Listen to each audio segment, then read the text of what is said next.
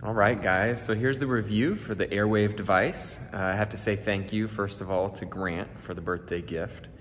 I'm always interested in trying new things and new products, especially if it could potentially help my exercise and fitness with CrossFit. When I opened the box, it comes in a tiny little red box, and you just have this mouth guard. And if you've ever worn a mouth guard for football or hockey or whatever, it's pretty much the same. However, it is different because it fits on your bottom teeth. So it doesn't go up top, it actually goes down below. I'll actually kind of show you how it sits in there, and kind of lines in right inside the front teeth.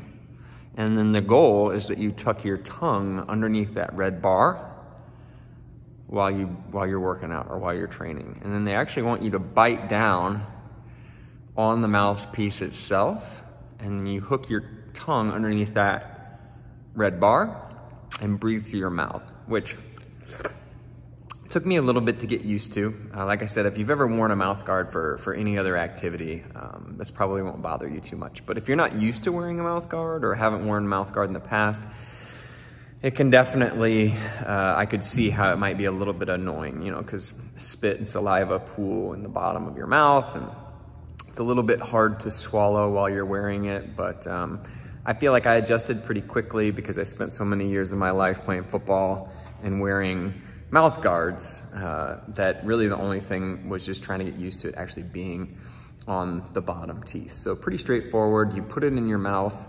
There's a couple easy steps that you follow in the box of how to mold it. Essentially, you put it in the microwave for, I think it's like 2 minutes. You cover it in a wet, damp paper towel, and you line the inside of the mouth guard with a wet paper towel.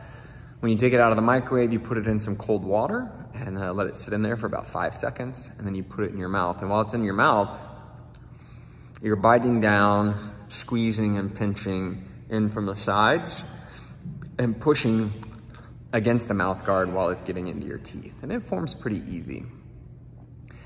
2 weeks of testing the product, have I noticed any significant difference in my workouts? The honest answer would be no. However, there are a couple caveats to that. Number one, I feel like I'm pretty competent and proficient with walking around on my hands. And I've done 2 handstand walking workouts since having the Airwaav. And I don't know if it was a fluke or if it was the Airwaav, but I felt like I was much more in control when walking on my hands. I never really felt like I was gonna topple over or fall down. And then last night, I did my first like really intensive double under workout while wearing it. And we had essentially 3 rounds of a workout.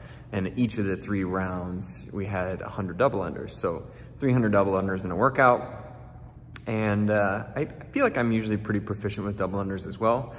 But in the 3 rounds of 100, I only messed up once. So I was able to link all of those reps together, and I hadn't even messed up. I think it was on my 3rd round.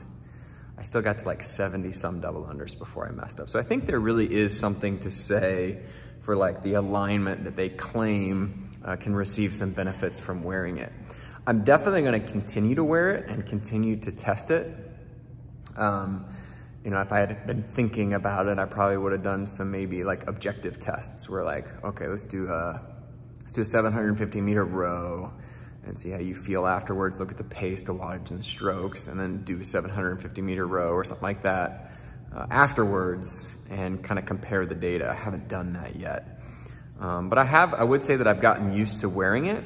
If you're the type of person that struggles with high skill movements, handstand walks, double unders, ring muscle ups, I can confidently say that it definitely feels better when I'm wearing the device. What I was hoping would happen is that, you know, I would just feel like I'd have all this extra oxygen flowing through my veins, and it would make things like, you know, the Echo bike and that kind of thing just easier and more bearable. And I can't really say that I've noticed that. However, again, if I was really testing things, I would probably look at like average wattage on a skier or a rower on a bike, and you know, do it with it and do it without, and then compare that objective data. But if you're interested in try it, I would definitely say give it a shot.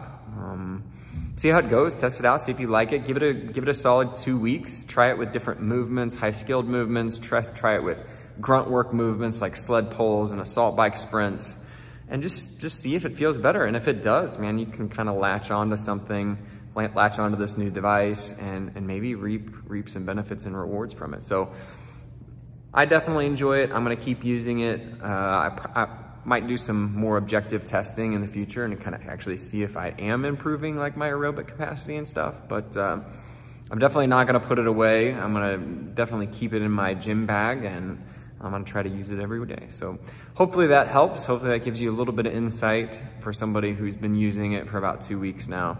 And if you have any questions, don't hesitate to ask.